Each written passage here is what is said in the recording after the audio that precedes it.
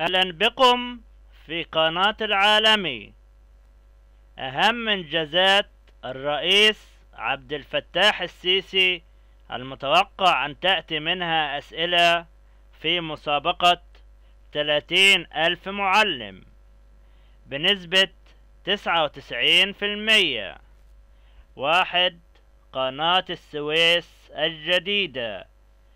تم افتتاح المشروع في 6 أغسطس 2015. هو مشروع لتطوير وتوسعة قناة السويس، يشتمل على تفريعة جديدة بطول 35 كيلومتر، بالإضافة إلى توسيع وتعميق تفريعات البحيرات المرة بطول 37 كيلومتر، ليصبح الطول الإجمالي للمشروع كممر ملاحي مزدوج 72 كيلومتر. يهدف مشروع القناة الجديدة إلى تلافي المشكلات القديمة لقناة السويس من توقف قافلة الشمال لمدة تزيد عن 11 ساعة في منطقة البحيرات المرة، ويسمح باستيعاب قناة السويس للسفن العملاقة بغاطس 65 قدم بتكلفة بلغت 4 مليار دولار، مما سيساهم في زيادة دخل القناة مستقبلا بنسبة 259%. تمت عمليات الحفر من خلال الهيئة الهندسية للقوات المسلحة، والتي استعانت ب17 شركة وطنية مدنية تعمل تحت إشرافها. 2. محطة الضبعة النووية. محطة الضبعة النووية من المخطط أن تكون أول محطة طاقة نووية في مصر، ستقع في مدينة الضبعة بمحافظة مطروح، والتي تبعد حوالي 289 كيلومتر شمال غرب القاهرة. ستحتوي المحطة على 4 مفاعلات، مما يجعل مصر الدولة الوحيدة في المنطقة التي لديها مفاعل من الجيل الثالث. في 19 نوفمبر 2015 ميلاديا وقعت مصر وروسيا على اتفاق مبدئي بموجبها ستقوم روسيا ببناء وتمويل أول محطة للطاقة النووية في مصر. في نوفمبر 2017 تم توقيع العقود الأولية لبناء 4 وحدات فيفر 1200 بحضور الرئيس المصري عبد الفتاح السيسي والرئيس الروسي فلاديمير بوتين. إنشاء 4 مفاعلات نووية تستهدف إنتاج الطاقة الكهربائية من الجيل الثالث المطور بطاقة تصل إلى 4800 ميجا وات، كل محطة 1200 واط، على أن تبدأ المحطة الأولى في الإنتاج عام 2024 ميلاديا. 3. محطة بنبان للطاقة الشمسية. يعد مجمع بنبان للطاقة الشمسية أكبر مجمع محطات لتوليد الكهرباء النظيفة في الشرق الأوسط، ويهدف إلى توفير الاحتياجات من الطاقة الكهربائية للمواطنين والمشروعات العملاقة. يعتبر مشروع الطاقة الشمسية بقرية بنبان بمحافظة أسوان إحدى أكبر مشروعات الطاقة الشمسية في العالم. المشروع على مساحة قدرها 37 كيلو متر مربع. يحتوي المشروع على 32 محطة شمسية لتوليد الطاقة بقدرة 1465 ميجا وات. إنتاج مشروع بنبان من الطاقة الشمسية يعادل 90% من الطاقة المنتجة من السد العالي. بلغ حجم الاستثمارات في مشروع بنبان 2 مليار دولار. يساهم المشروع في توفير أكثر من 10,000 فرصة عمل للشباب.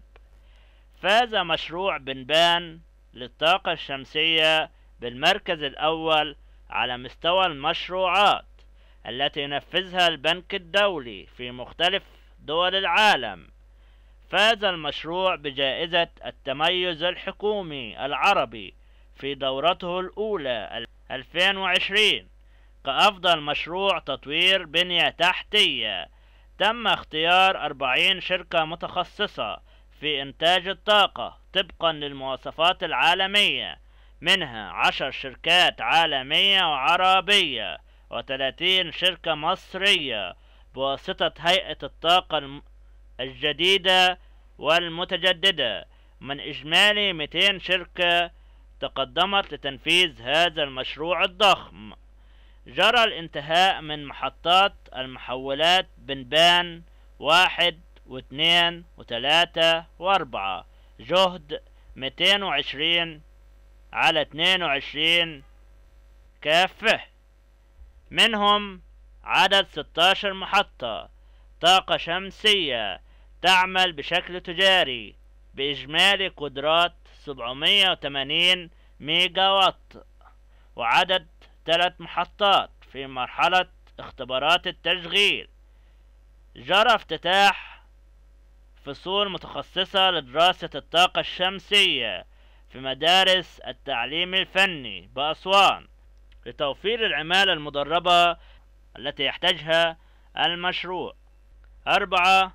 مسجد الفتاح العليم هو إحدى مساجد العاصمة الإدارية الجديدة في مصر، ذات الطراز المعماري الإسلامي الحديث والمميز. افتتح عبد الفتاح السيسي رئيس جمهورية مصر العربية ومحمود عباس رئيس دولة فلسطين المسجد في 6 يناير 2019 بالتزامن مع افتتاح كاتدرائية ميلاد المسيح بالعاصمة الإدارية الجديدة. وأقيمت أول صلاة جمعة به في 11 يناير 2019، وقام بإلقاء خطبتها الشيخ أسامة الأزهري. يقع المسجد في مدخل العاصمة الإدارية على الطريق الدائري الأوسطي، ويبعد مسافة 1.5 ساعة عن القاهرة. أقيم المسجد على مساحة 106 فدان، منها 2 فدان تقريبا اللي هو 8600 متر مربع هي مساحة مبنى المسجد، و7000 متر مربع ساحة خارجية مخصصة للصلاة. أسفلها بدروم به مصلى يومي، مسجد صغير للرجال والسيدات، وقاعات لتحفيظ القرآن، وأماكن للوضوء، ومكتبة ومكاتب إدارية.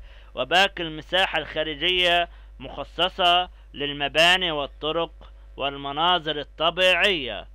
يسع المسجد بالكامل 1700 مصلي تقريبا، موزعة على 6500 دور أرضي الصحن الرئيسي، و1200 دور أول دور المزنين اللي هو مصلى سيدات، و7000 مساحة خارجية، و2000 المسجد الأصغر. للمسجد 4 مآذن بارتفاع 95 متر، منها 90 متر ارتفاع المأذنة و5 متر ارتفاع الهلال، ويعلوه 11 قبة تتمثل في القبة الرئيسية للمسجد.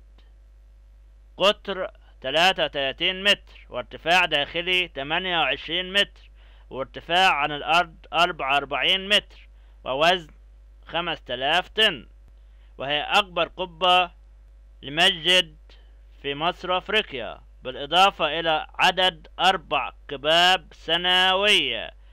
قطر 11.75 متر، وارتفاع داخلي 10.25 متر، وارتفاع عن الأرض 29 متر. بخلاف 6 قباب صغيرة أعلى المداخل الرئيسية وقاعات المناسبات، و10 قباب أخرى أعلى الأسوار الخارجية. للمسجد 6 مداخل وعدد 2 مدخل جانبي لمصلى السيدات بالدور الأول. المسجد أيضا به مسار للمراسم الجنائزية بطول 408 متر وعرض 28 متر لإجراء مراسم الجنازات الرسمية، مزود بصروح عملاقة لبداية المسار ونهايتها، بالإضافة لصروح على جانبي المسار. يضم المسجد عدد 2 مبنى تشتمل على 7 قاعات مناسبات تتواجد على جانبي المسجد، تتسع ل2440 فرد. 5 كاتدرائية ميلاد السيد المسيح. افتتح عبد الفتاح السيسي رئيس جمهورية مصر العربية ومحمود عباس رئيس دولة فلسطين الكاتدرائية في 6 يناير عام 2019 مع افتتاح مسجد الفتاح العليم. تقع شرق مشروع أرض المعارض أكذبو جنوبي الحديقة المركزية بالعاصمة الإدارية الجديدة. وتعد الكنيسة هي الأكبر في الشرق الأوسط بمساحة تصل ل15 فدانا بما يقرب من 63 ألف متر مربع. تستوعب من المصلين 8200 فرد وتتكون من أكثر من مرحلة. المرحلة الأولى عبارة عن الكاتدرائية على مساحة 7500 متر وتتضمن مقرا للصلاة يسع لنحو 12,000 مواطن، وتبلغ مساحتها 4 أضعاف الكاتدرائية المرقسية بالعباسية. بلغ عدد العمالة في تنفيذ الكاتدرائية نحو 8000 عامل ما بين مهندسين وفنيين وعمال. استغرق العمل بها نحو 23 شهرا من فبراير 2017 إلى نهاية ديسمبر 2018. تم تزيين الكاتدرائية ب73 أيقونة تحكي حياة السيد المسيح والقديسين المصريين. يحيط بالكاتدرائية سور من الخرسانة المسلحة بارتفاع 6 متر تتخلله 4 بوابات رئيسية. تحتوي على مبنى للمقر البابوي وصالة استقبال وقاعة اجتماعات ومكاتب إدارية. تحتوي على قاعة كبيرة، متحف لتاريخ الكنيسة القبطية، والفرش مكون من كنب وأبواب من خشب الآرو، والأيقونات مرسومة بالفن القبطي وعليها شرح باللغة القبطية، بالإضافة إلى أن الأرضيات تم فرشها بموكيت أحمر، والحوائط عبارة عن تجاليد خشبية من أخشاب الآرو. 6 مدينة دمياط للأساس. افتتح الرئيس عبد الفتاح السيسي مدينة دمياط للأساس في 3/9/2012 ميلاديا. تمثل مدينة دمياط للأساس إحدى أهم مشروعات القومية التي تحظى باهتمام القيادة السياسية بهدف دعم هذه الصناعة التي تعد الحرفة الأولى لأبناء محافظة دمياط. وأنشأت هذه المدينة بهدف تطوير هذه الصناعة الحيوية ومواكبة المنافسة العالمية. يقع مشروع مدينة دمياط للأساس على مساحة 331 فدانا بمنطقة شتا بمحافظة دمياط، وأنشأت بناء على قرار رئيس مجلس الوزراء رقم 999 لسنة 2015. وتقوم الهيئة الهندسية للقوات المسلحة بتنفيذ أعمال الإنشاءات للشركة. يتولى أسامة صالح رئيس مجلس إدارة الشركة المختصة بإدارة مدينة الأساس. هي شركة مساهمة مصرية بنسبة 100%. رأس مال الشركة 5 مليارات جنيه مصري، ورأس المال المصدر 215 مليون جنيه، منهم 209 ملايين جنيه حصة عينية نصيب محافظة دمياط بقيمة الأرض. تبلغ حصة محافظة دمياط 40% من أسهم الشركة العينية قيمة أرض المشروع، وبنك الاستثمار القومي بنسبة 40%، والهيئة العامة للمشروعات الصناعية والتعدينية بنسبة 5% نقدي، وشركة أيادي مصر للتطوير الصناعي. محتويات المشروع: تضم المدينة 21 موقعا أساسيا، تشمل الورش الصغيرة والمتوسطة والمعارض والمراكز التكنولوجية. تضم المنطقة الصناعية 2400 ورشة صغيرة ومتوسطة. تضم المدينة 75 مصنعا متخصصا تتراوح مساحتها ما بين 1000 متر إلى 10,000 متر. مساحة الورشة الصغيرة تتراوح من 100 إلى 150 متر. تبلغ مساحة أول مصنع 2550 متر مربع. سيقسم ل24 ورشة لصغار صناع الأساس. الورش المتوسطة والصغيرة الحجم على مساحة 72.15 فدان. تقع المصانع الكبيرة على مساحة 49.49 فدان. مجمع المعارض على مساحة 20.94 فدان. مجمع الصناعات التكميلية على مساحة 9.76 فدان، مثل مواد لصق ودهانات واسفنج واكسسوارات لازمة للصناعة. يقام مجمع الخدمات الحكومية على مساحة 4.62 فدان. مجمع للخدمات الإدارية على مساحة 4.23 فدان. تخصص مساحة 35 فدانا لصالح مشروع الصرف الصحي الخاص بمدينة دمياط للأساس. 7. مدينة الربيكي للجلود. افتتح الرئيس عبد الفتاح السيسي الثلاثاء 8/7/2020 ميلاديا مدينة الربيكي الصناعية للغزل والنسيج والصناعات الجلدية، وهي أكبر مدينة صناعية في الشرق الأوسط.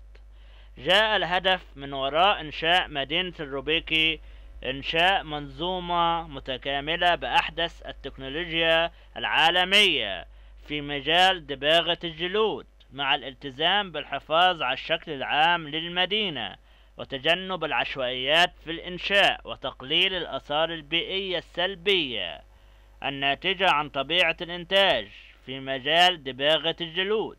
شكلت وزارة الصناعة هيكل إداري منبثق من شركة القاهرة للاستثمار والتطوير العمراني والصناعي لمتابعة عمليات التشغيل ومدى الالتزام. أقيمت مدينة الربيكي مقامة على مساحة 490 فدان. تضم الربيكي 3 مراحل، بدءا من دباغة الجلود والمنتجات الوسطية وحتى الوصول للمنتجات النهائية.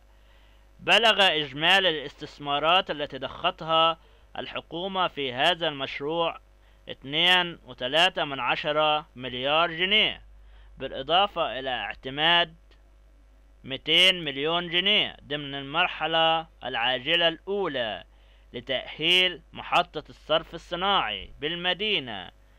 تم الانتهاء من المرحلة الأولى للمشروع بإجمالي 213 وحدة إنتاجية ل95 مستثمر على مساحة 176 فدان، وجاري حاليا استكمال الإنشاءات الإضافية بالمرحلة الأولى، والتي تشمل 28 مصنع لإنتاج الغراء ل44 مستثمر بتكلفة تصل إلى حوالي 200 مليون جنيه.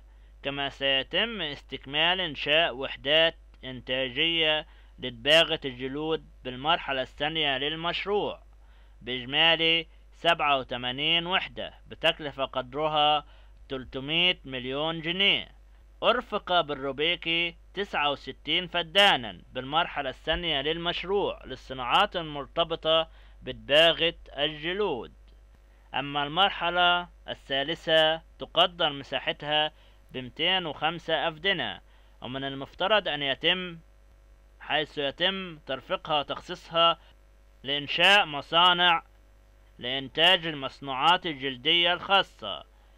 تجري الحكومة حاليا دراسة تخصيص 800 فدان بجوار مدينة الجلود بالروبيكي كي يتم نقل ما يقرب من 17,600 ورشة منتجة للمصنوعات الجلدية مقامة بمناطق عشوائية على مستوى الجمهورية، منها 13,400 ورشة بمنطقتي المسكي وباب الشعرية. تضم مدينة الروبيكي 195 مصنعا، وتحقق معدل نمو صناعي بقطاع الجلود يصل إلى 7% سنويا، والمشروع يحقق معدل إنتاج سنوي يصل إلى 150 مليون قدم. يضم المجمع الصناعي الجديد بالروبيكي 6 مصانع، هي مصنع الغزل الرفيع، وآخر للغزل السميك، و3 مصانع لتحضير النسيج والنسيج الدائري والمستطيل، وآخر للصباغة والطباعة، مجهزة بأحدث الماكينات التي تعمل وفق أحدث النظم والبرامج التكنولوجية. 8. تطوير طريق الكباش.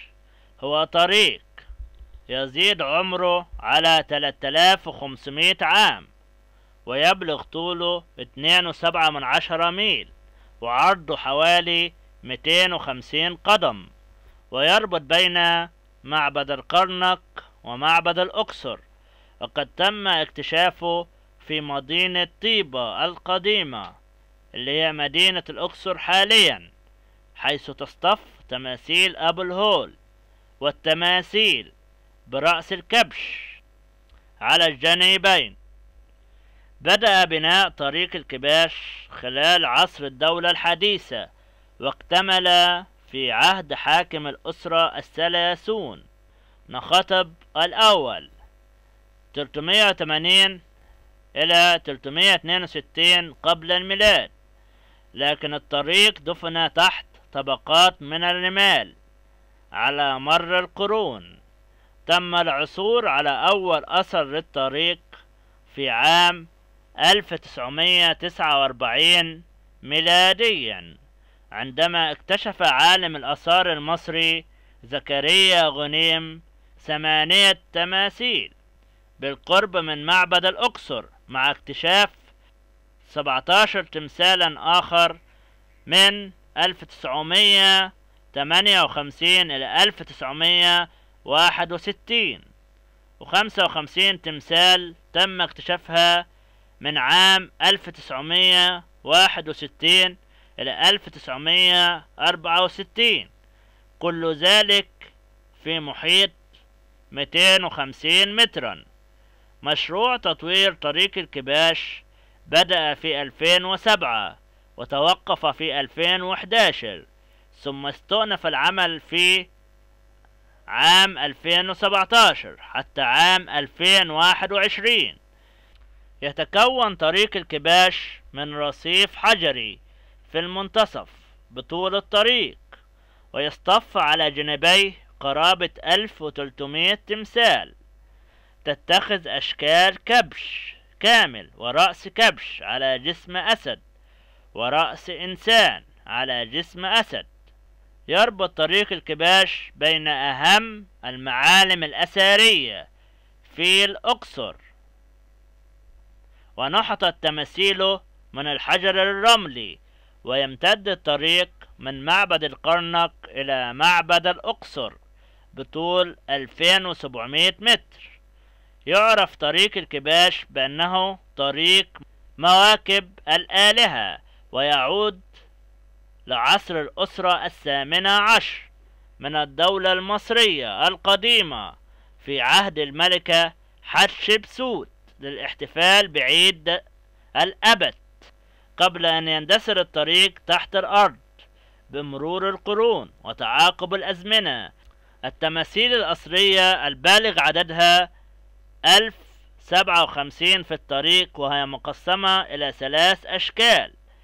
الشكل الأول جسم أسد برأس كبش أقيم على مساحة 1000 قدم تقريبا بين معبد الكرنك ومنطقة موت في عهد حاكم المملكة الحديثة توت عنخ آمون. الشكل الثاني هو تمثال كبش كامل بني في منطقة نائية في عهد الأسرة الثامنة عشر ومنحتب الثالث قبل نقله لاحقا إلى مجمع الكرنك. الشكل الثالث الذي يضم أكبر جزء من التماثيل هو تمثال لأبو الهول، جسد أسد ورأس إنسان، وتمتد التماثيل على مسافة ميل إلى معبد الكرنك. في 25 نوفمبر 2021 ميلاديا افتتحت مصر طريق الكباش للجمهور بحضور الرئيس المصري عبد الفتاح السيسي في مدينة الأقصر وسط ضجة كبيرة بعد أن أنهت أعمال الترميم التي استغرقت أكثر من 7 عقود، وضمت المسيرة مشاركين بالزي الفرعوني وأوركسترا سيمفونية وتأثيرات ضوئية وراقصين محترفين وقوارب على النيل وعربات تجرها الخيول. مع بداية الاحتفال كانت هناك 3 مراكب مقدسة مصممة بالطراز الفرعوني تسير في قلب نهر النيل وسط أضواء مبهرة، وصممت تلك المراكب المقدسة في نهر النيل لترمز إلى ثالوث طيبة المقدس أمون وموت وخنسو، وهي رموز الاحتفال بعيد الأبط لدى المصريين القدماء. وكان يتعين على الكهنة القيام بتلك الطقوس 2 سنويا، الأولى في عيد الحصاد والثانية في عيد جلوس الملك. وبذلك يعد هذا الطريق الذي يطلق عليه اسم طريق المواكب الملكية أقدم طريق احتفالي ديني في التاريخ. 9. مشروع تنمية حقل زهر.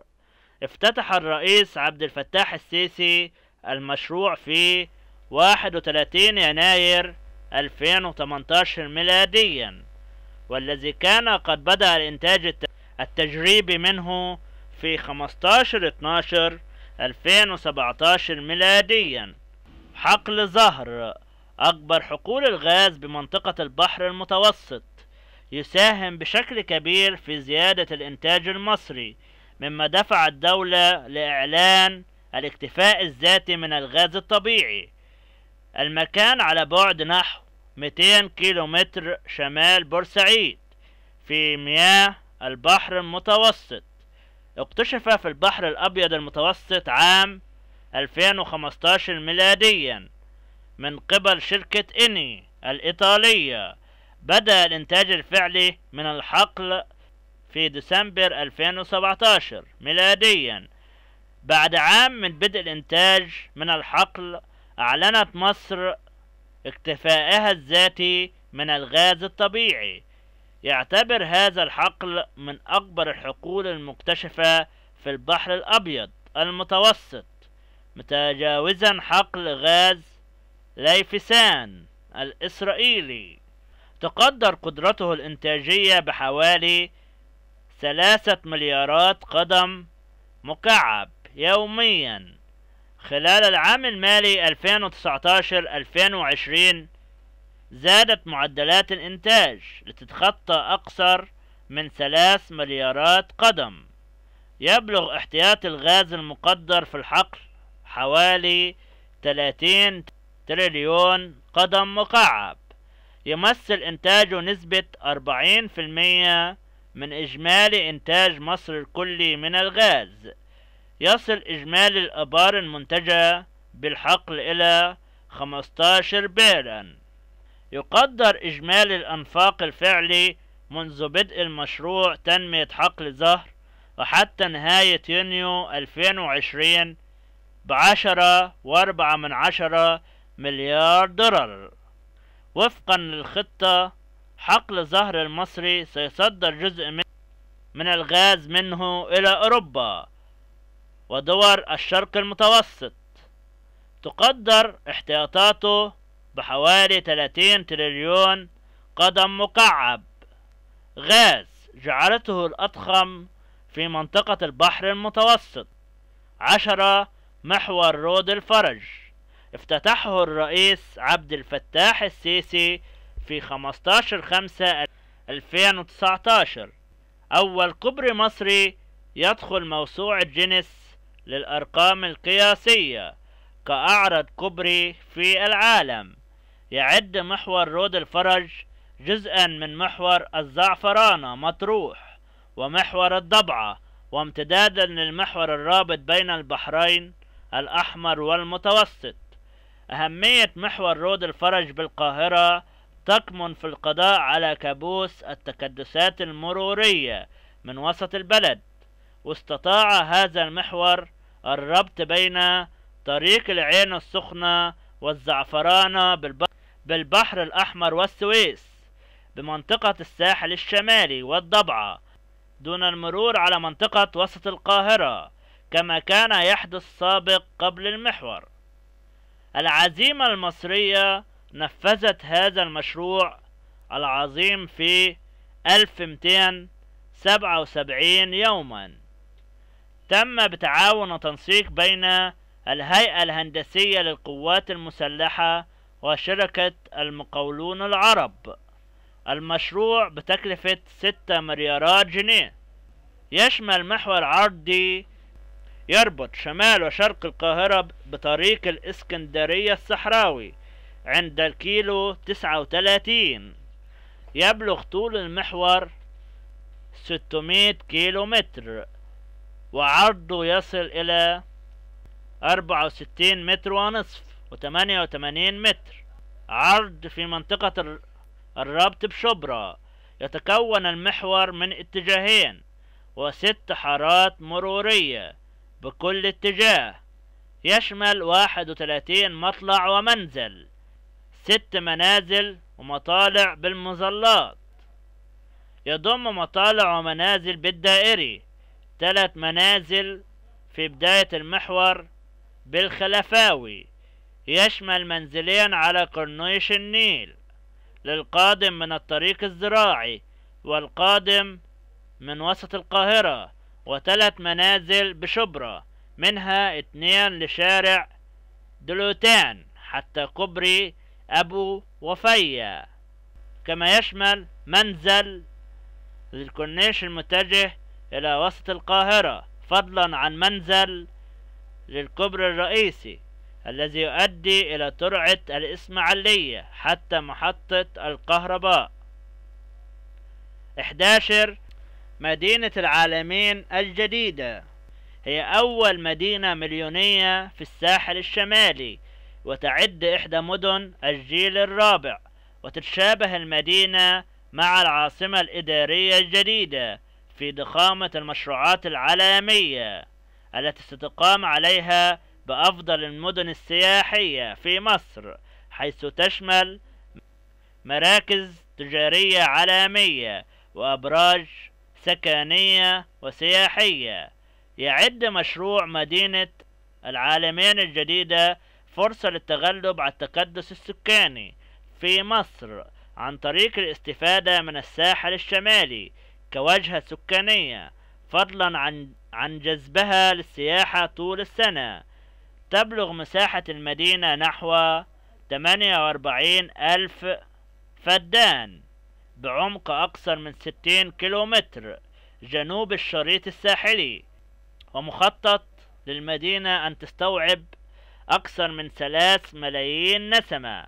تقع مدينة العالمين الجديدة داخل الحدود الإدارية لمحافظة مرسى مطروح بطول 48 كيلومتر من الطريق الدولي الإسكندرية مطروح. يتميز موقع مدينة العالمين الجديدة بإطلالته المتميزة على البحر الأحمر بمسافة تمتد إلى 14 كيلومتر. تنقسم المدينة إلى شريحة سياحية وتاريخية وسكانية. تقع الشريحة السياحية الاستثمارية الأولى على ساحل البحر المتوسط، والشريحة الاستثمارية الثانية جنوب طريق اسكندرية مطروح الدولي. أما الشريحة الثالثة في المنطقة التاريخية والأثرية بمقابر العالمين. تنفرد مدينة العالمين بأنها تحتوي على أحدث المشروعات التكنولوجية والعمرانية التي لا مثيل لها في الشرق الأوسط، كالآتي: أول محطة إنتاج مياه شرب بتكنولوجيا التكثيف بإنتاجية تصل إلى 100 لتر مياه يوميا. ناطحات سحاب سياحية وسكانية متمثلة في مشروع أبراج العالمين الجديدة. تمهيد الطريق الساحلي بداية من سيدي عبد الرحمن إلى وادي النطرون. الممشى السياحي بطول 18 كيلومتر. محطة روسكيلية للصرف والتحلية. مشروع حواجز الأمواج بعدد 18 حاجز. مشروع زراعة محاصيل مثل النخل والزيتون والرمان. تضم المدينة قطاع سكني في مدينة العالمين الجديدة يحتوي على نحو 10,000 وحدة سكانية. أما القطاع السياحي مكون من حي الفنادق، مركز المدينة، الحي السكني المميز، مركز المؤتمرات، حي فنادق العالمين، مرسى الفنارة، المنطقة الترفيهية، منتجع خاص، مركز ثقافي، إسكان سياحي، حي مساكن البحيرة، أرض معارض. منطقة أثرية مكونة من متحف مفتوح، منتزه دولي، منطقة ترفيهية، فنادق، خدمات ميناء، قطاع حضري مكون من جامعة، مركز خدمات إقليمية، مركز سياحي عالمي على نسبة بناء 20%، ومنصات منفصلة تطل على البحر. تضم المدينة أبراجا على كل منصة تصل ارتفاعها إلى 35 مترا، وتتكون الأبراج من 3 أدوار تجارية وإدارية وجراج سفلي بجانب الوحدات السكانية. ستضاهي الأبراج الفندقية بالمدينة أبراج دبي، وستقام بها احتفالات في المناسبات. تحتوي المدينة على كورنيش عالمي بطول الشاطئ. تبلغ مساحة الفنادق بالمدينة 296 فدانا. تحتوي المدينة على مركز طبي عالمي بمساحة 44 فدان. يوجد بالمدينة مركز مؤتمرات عالمي مجهز لاستقبال مؤتمرات أوروبا. تبلغ قيمة الاستثمارات بالمدينة عشرات المليارات، ويبلغ طول الشاطئ بالمدينة 14 كيلومتر. 12. مسجد المشير طنطاوي. في 9 مارس عام 2015 ميلاديا افتتح الرئيس عبد الفتاح السيسي مسجد المشير طنطاوي بالتجمع الخامس، وذلك في إطار احتفالات القوات المسلحة بيوم الشهيد والمحارب القديم، ليكون تاريخ افتتاحه موافقا لذكرى يوم الشهيد الذي يحتفل به في 9 مارس بكل عام. تولت القوات المسلحة المصرية إنشاؤه، وأطلقت عليه اسم المشير طنطاوي وزير الدفاع والقائد العام الأسبق للقوات المسلحة تقديرا لدوره الوطني. يعد تصميم المسجد تحفة فنية ومعمارية، حيث أقيم على مساحة 8000 متر مربع بالتجمع الخامس. يتسع المسجد ل3000 مصلي، وبه قاعتان رئيسيتان للمناسبات تتسع ل 1250 فرد، بالإضافة إلى 5 قاعات مناسبات فرعية بإجمالي 1300 فرد، ويحيطهم المسطحات الخضراء. يبلغ ارتفاع مأذنتي المسجد 68 متر، ويبلغ قطر قبته الرئيسية 18 متر، وارتفاع 9 أمتار، بينما يضم أيضا 3 قباب فرعية للمسجد، 3 مداخل ومأذنتان بارتفاع 68 مترا تم تنفيذها بطريقة الشدة المنزلقة. قامت بتنفيذ تصميمه وإنشاؤه شركة المقاولون العرب. اقترن اسم المسجد منذ افتتاحه بعزاء وجنازات شخصيات شهيرة في مصر، أبرزهم أحمد زويل الذي شيع جثمانه في جنازة عسكرية بحضور الرئيس السيسي في 7 أغسطس عام 2016، وكذلك والدة الرئيس عبد الفتاح السيسي 17 أغسطس عام 2015. 13 العاصمة الإدارية الجديدة. عاصمة جمهورية مصر العربية المستقبلية الجديدة، وهي مدينة مصرية جديدة من مدن الجيل الرابع، تقع في محافظة القاهرة، وتدار من خلال شركة العاصمة الإدارية للتنمية العمرانية. انشأت بقرار رئيس جمهورية مصر العربية عبد الفتاح السيسي رقم 57 لسنة 2016 ميلاديا، وأعلن عن إنشائها خلال مؤتمر دعم وتنمية الاقتصاد المصري المقام في مدينة شرم الشيخ في الفترة من 13 إلى 15 مارس عام 2015. وتم التعاقد مع الإمارات العربية المتحدة على إنشائها خلال فعاليات المؤتمر. تبلغ المساحة الإجمالية للمدينة حوالي 170 ألف فدان، 688 كيلو متر مربع، وهي أكبر من مساحة سنغافورة، وأكبر 4 أضعاف من مدينة واشنطن عاصمة الولايات المتحدة الأمريكية. تبعد عن مدينة القاهرة بحوالي 60 كيلو متر في اتجاه الشرق، وعن مدينة السويس حوالي 65 كيلو متر في اتجاه الغرب.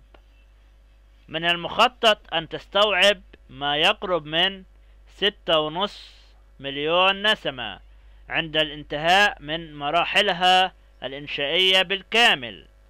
انشأت العاصمة الإدارية للتخفيف من حدة الازدحام بمدينة القاهرة. انشأت العاصمة الإدارية ولتكون العاصمة الجديدة مقرا لحكم مصر بنهاية يونيو عام 2022، حيث سيتم نقل مقرات رئاسة الجمهورية، رئاسة الحكومة، ومجلس النواب، ومجلس الشيوخ، والوزراء، والهيئات، والجهات الحكومية، وكذلك سفارات وقنصليات الدول الأجنبية. وستكون المركز المالي لمصر، حيث يوجد بها حي المال والأعمال الذي سيضم المقرات والمكاتب الإقليمية لكبرى الشركات والبنوك المصرية والعالمية. تقسم المدينة إداريا إلى 20 حي ومنطقة مختلفة الاستخدامات، وستضم أيضا على سبيل المثال مقر قيادة الدولة الاستراتيجي ومدينة الفنون والثقافة، ومدينة مصر الدولية للألعاب الأولمبية، ومدينة المعرفة، والنهر الأخضر الذي سيمتد لأكثر من 35 كيلومتر، مما يجعلها أكبر 6 أضعاف من سنترال بارك في مدينة نيويورك. 14. موكب المومياوات الملكية، حدث عالمي أقيم يوم السبت 3 إبريل عام 2021، يتضمن مغادرة 22 مومياء ملكية من المتحف المصري الواقع بميدان التحرير وسط العاصمة المصرية القاهرة إلى موقعها الجديد بالمتحف القومي للحضارة المصرية بالفسطاط شرق القاهرة. ترجع المومياوات إلى عصور الأسرة من 17 إلى 20. خط السير: بدأ الموكب بالتحرك من المتحف المصري بميدان التحرير، ثم مر من أمام مسلة الملك رمسيس الثاني بميدان التحرير، ثم توجه إلى ميدان سيمون بلوفارد في جاردن سيتي، ثم إلى كورنيش النيل حتى وصل إلى القصر العيني، ومنه إلى سور مجرى العيون، ثم إلى مقياس النيل بالروضة، ثم إلى الفسطاط، وصولا إلى المتحف القومي للحضارة المصرية حيث ستعرض المومياوات. بلغ عدد المومياوات المشاركة في الموكب 22 مومياء ملكية فرعونية، منهم 18 مومياء ملوك و4 مومياوات ملكات. وتحركت العربات الناقلة لها بترتيب حكم الملوك كالآتي: الملك صقنن رع، الملكة أحمس نفرتاري، الملك منحتب الأول، الملكة مرت آمون، الملك تحتمس الأول، الملك تحتمس الثاني، الملك حتشبسوت، الملك تحتمس الثالث، الملك منحتب الثاني، الملك تحتمس الرابع، الملك منحتب الثالث، الملكة تي، الملك ستي الأول، الملك رمسيس الثاني، الملك منبتاح، الملك ستي الثاني، الملك سبتاح، الملك رمسيس الثالث، الملك رمسيس الرابع، الملك رمسيس الخامس، الملك رمسيس السادس، الملك رمسيس التاسع. يهدف الحدث إلى الترويج للسياحة والثقافة والأمن وتضميد جراح الثورة المصرية عام 2011 ميلادية. حضر الاحتفالية الأمين العام لمنظمة السياحة العالمية زوراب بولكشيفلي، ورئيسة منظمة يونسكو أوداري زوري، ووزير السياحة اليوناني هاريس، ووزير السياحة السعودي أحمد الخطيب، و20 سفيرا هم سفراء اليابان وروسيا الاتحادية وروسيا البيضاء والسعودية وقبرص واليونان وإيطاليا والتشيك والمجر وبلجيكا ورومانيا وفرنسا والاتحاد الأوروبي والولايات المتحدة الأمريكية. بثت أكثر من 400 قناة تلفزيونية من مختلف أنحاء العالم موكب المومياوات الملكية على الهواء مباشرة. وتولى إدارة تصوير فعاليات الحدث مدير التصوير أحمد المرسي، فيما تولى مهندس الديكور محمد عطية مسؤولية وضع ديكورات الاحتفالية. شارك في الحدث فنانون أمثال يسرى ومنى زكي وهند صبري وأمينة خليل وحسين فهمي وأحمد حلمي وآسر ياسين وخالد النبوي ومحمد منير وأحمد عز وأحمد السقا وكريم عبد العزيز ونسمة محجوب وأميرة سليم.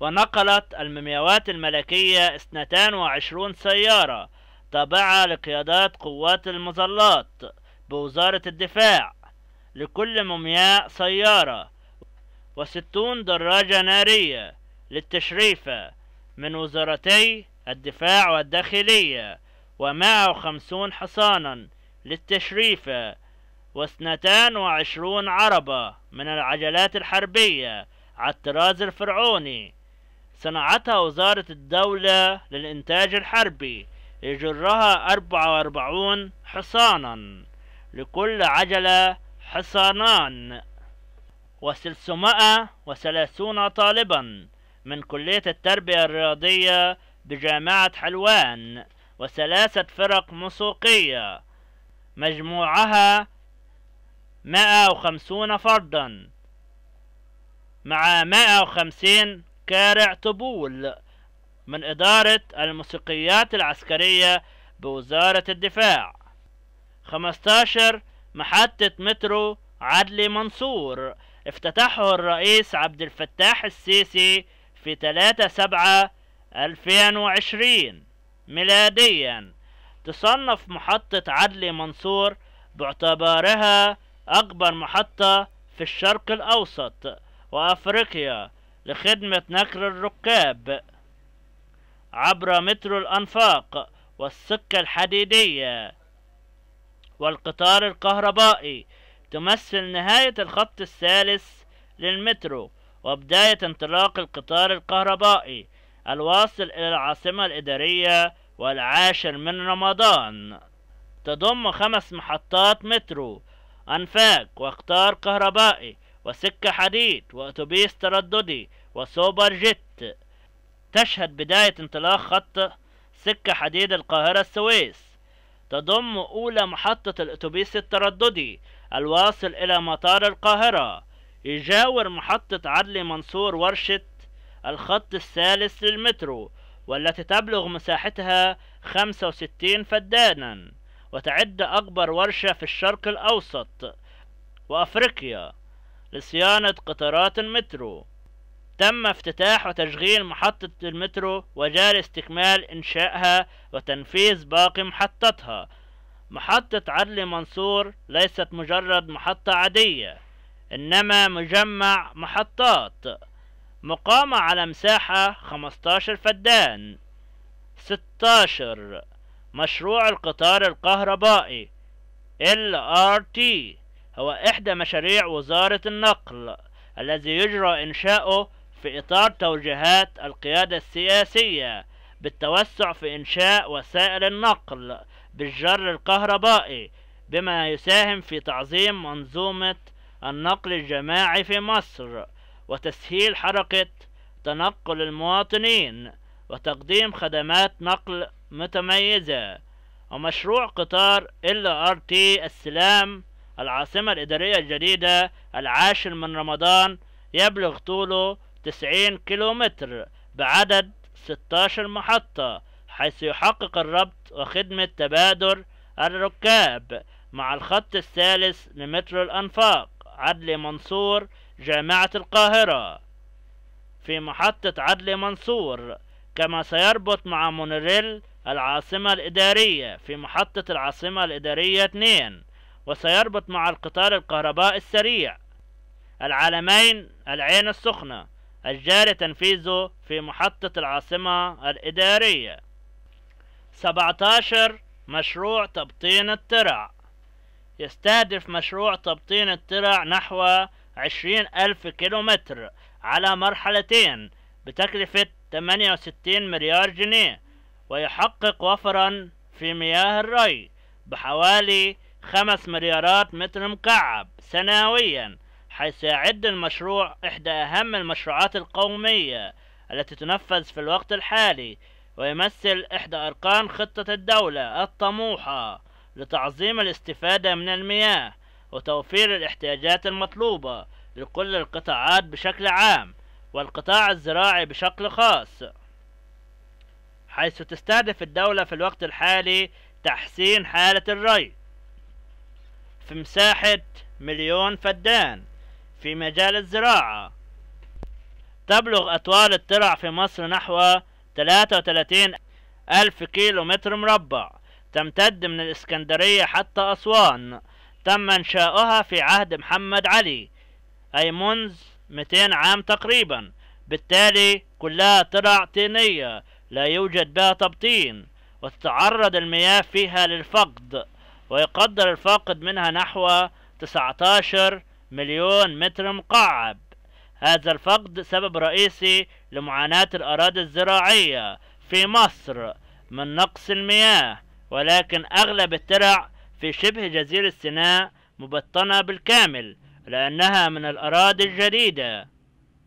وقد تم الانتهاء بالفعل من تأهيل ترع بأطوال تصل إلى 3251 كيلومتر، وجاري العمل على تأهيل ترع بأطوال 4521 كيلومتر، وتوفير التمويل اللازم لتأهيل ترع بأطوال 1945 كيلومتر، ليصل إجمالي الأطوال التي شملها المشروع نحو 9717 كيلومترا، إلى جانب طرح أعمال تأهيل المساقي بأطوال تصل إلى 466 كيلومترا.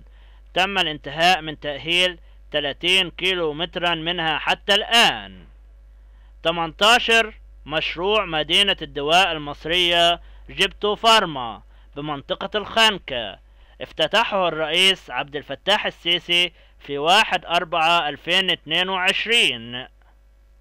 المدينة من أكبر المدن على مستوى الشرق الأوسط، وتقام على مساحة 180 ألف متر، بطاقة إنتاجية 150 مليون عبوة سنويا. تضم المدينة مصنعين، منها مصانع الأدوية غير العقيمة، ويضم 15 خط إنتاج، ويوفر ما تحتاجه الدولة من أدوية. يهدف المشروع إلى توفير دواء آمن وفعال للمواطن المصري.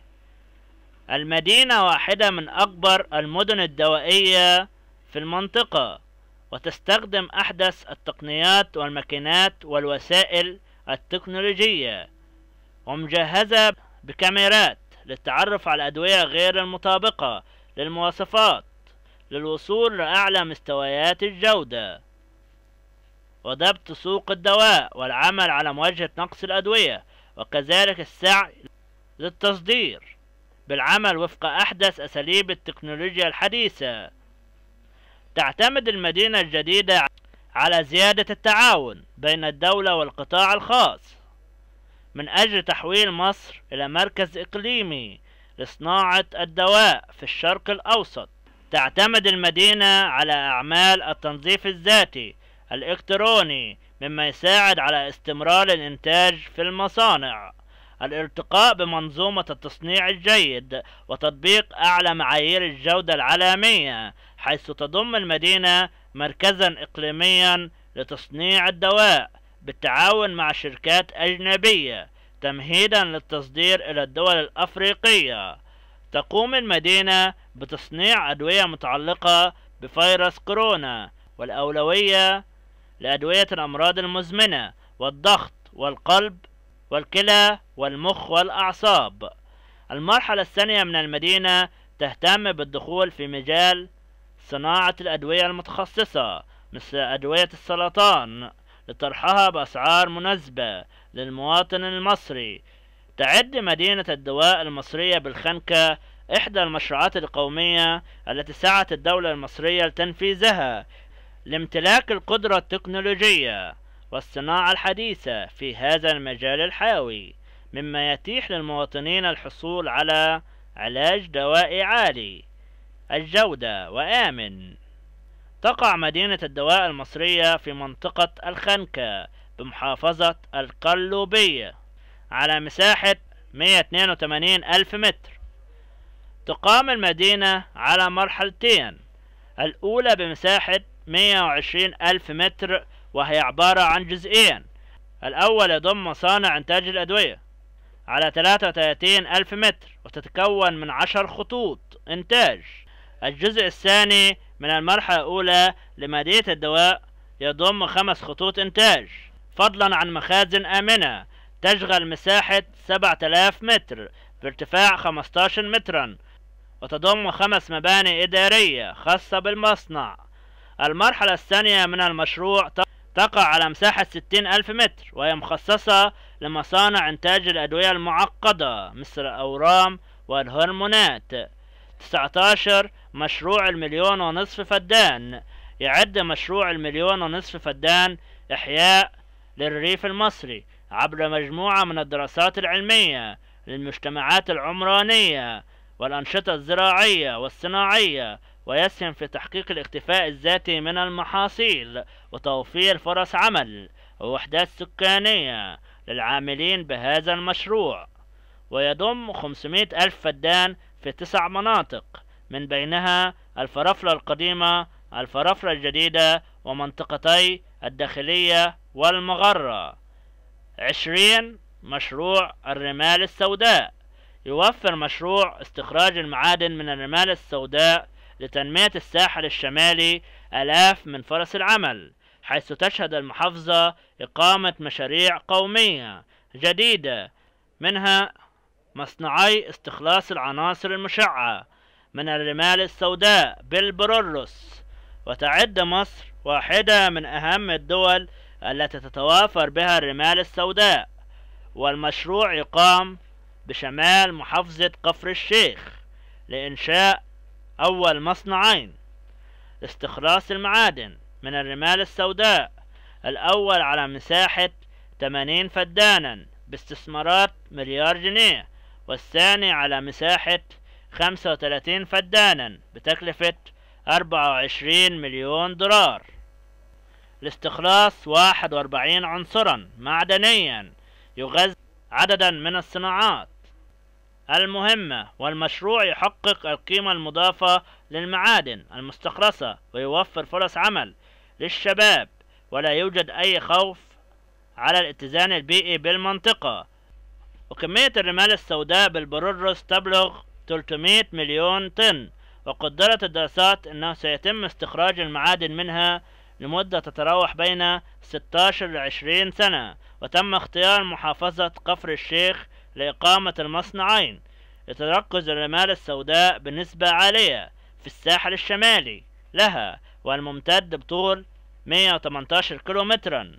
وتم تقدير كميات الرمال السوداء بالمحافظة بحوالي 300 مليون طن. 21 مشروع الفيروز للاستزراع السمكي. افتتحه الرئيس عبد الفتاح السيسي في 23/1/2021. يعتبر الأكبر من نوعه في الشرق الأوسط، يساهم بقيمة مضافة ضخمة في تنمية منطقة قناة السويس وشبه جزيرة سيناء. يوفر المشروع 10,000 فرص عمل مباشرة وغير مباشرة من المهن والتخصصات في هذا المجال. يهدف لتقليص الفجوة بين الإنتاج والاستهلاك وتحقيق الاكتفاء الذاتي من الاستيراد. يزيد من فرص التصدير إلى الأسواق العربية والأوروبية، مما يوفر العملة الصعبة ويدعم الاقتصاد الوطني. تبلغ مساحة المرحلة الأولى من المشروع 1900 فدان تقريبا، واستغرقت 20 شهرا، انتهت في 23 ديسمبر 2016. يتم تنفيذ المرحلة الثانية بمساحة 2900 فدانا في مدة تصل إلى 12 شهر. وتستهدف المرحلة إنشاء 1600 حوض استزراع سمكي وخدماتها من ترع ومصارف ومصنع أعلاف لإنتاج 150 ألف طن سنويا على مرحلتين. تتم المرحلة الثالثة في أحواض ترسيب شرق البحيرات 17 جزء من 18 بمساحة 2700 فدان، ويتم تنفيذها في 10 أشهر. يضم المشروع 4000 حوض استزراع سمك بحري ومفرخ لإنتاج 160 مليون زريعة سمكية و500 مليون يرقة جمبري سنوي. يشمل المشروع حضانة لتجهيز 160 مليون أصبعية من الأسماك، و300 مليون يرقة جمبري سنوي. يضم مصنع أعلاف لإنتاج 150 ألف طن علف سنويا. يضم مصنع فرز وتصنيع وتعبئة وتغليف الأسماك. يضم المشروع منطقة إدارية وسكانية وإعاشة للعاملين بالمشروع، ووحدة بيطرية، ومعامل تحليل وأبحاث ومركز تدريب للعاملين بالمشروع، ومخازن للأعلاف والمعدات والمهام بمنظومة مراقبة إلكترونية. يعتبر المجرى الملاحي لقناة السويس هو المصدر الرئيسي لتغذية الأحواض الرئيسية. جرى وضع أساليب علمية للحفاظ على نقاء ونظافة المياه الناتجة عن عملية الاستزراع، واستخدام الأعلاف بنفس درجة النقاء للمياه المغذية للمشروع من خلال تصميم الأحواض. 22 مشروع تنمية حقل نورس. ويهدف المشروع إلى إضافة إنتاج جديد من الغاز الطبيعي يقدر بحوالي 1.1 مليار قدم مكعب غاز يوميا، وتبلغ تكلفة المشروع حوالي 290 مليون دولار، حيث تم وضع 15 بئر على الإنتاج خلال الفترة من أغسطس 2015 وحتى يوليو 2018. 23 مبادرات الرئيس عبد الفتاح السيسي. ألف، مبادرة حياة كريمة أطلقها الرئيس عبد الفتاح السيسي في 2 يناير من العام الجاري. تستهدف مساعدة الفئات الأكثر احتياجا على مستوى الجمهورية. بدأت المبادرة باختيار 277 قرية تتجاوز نسبة الفقر فيها 70%. رصد مبلغ 2.8 مليار جنيه للتنفيذ والتنسيق مع 16 جمعية أهلية للتنفيذ به مبادرة 100 مليون صحة أطلقها الرئيس في شهر أكتوبر 2018، ومن المقرر لها أن تستغرق عامين.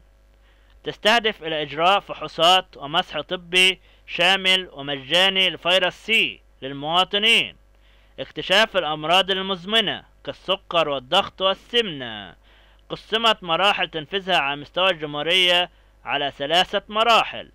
جيم، مبادرة إنهاء قوائم الانتظار للعمليات الجراحية، تم إطلاقها في يوليو عام 2018 ميلاديا لإنهاء قوائم الانتظار للعمليات الجراحية. نجحت في تحقيق معدل مرتفع في إجراء الجراحات العاجلة بالمجان خلال فترة 6 أشهر. أجرت 78 ألف عملية جراحية في 9 تخصصات ضمن المرحلة الأولى لقوائم الانتظار بتكلفة 900 مليون جنيه.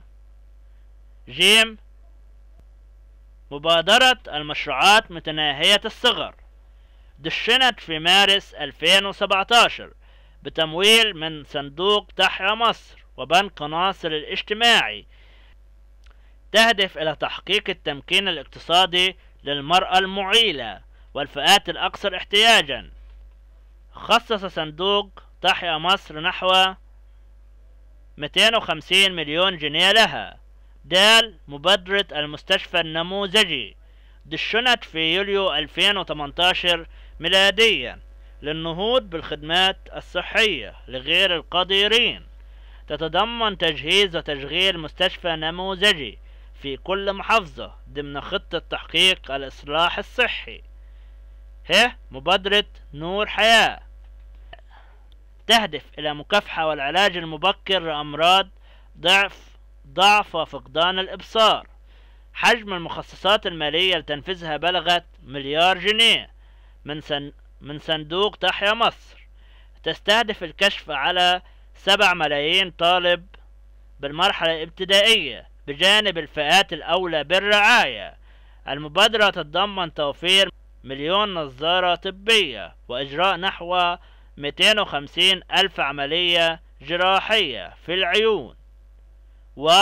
مبادرة الكشف عن 3 أمراض لطلاب المدارس دشنت في ديسمبر عام 2018 للكشف عن أمراض الأنيميا والتقزم والسمنة لطلاب المدارس. تستهدف المبادرة فحص 12.5 مليون طالب ابتدائي. وفي نهاية هذا الفيديو لا تنسوا الاشتراك بالقناة وتفعيل زر الجرس لكي يصلكم كل ما هو جديد.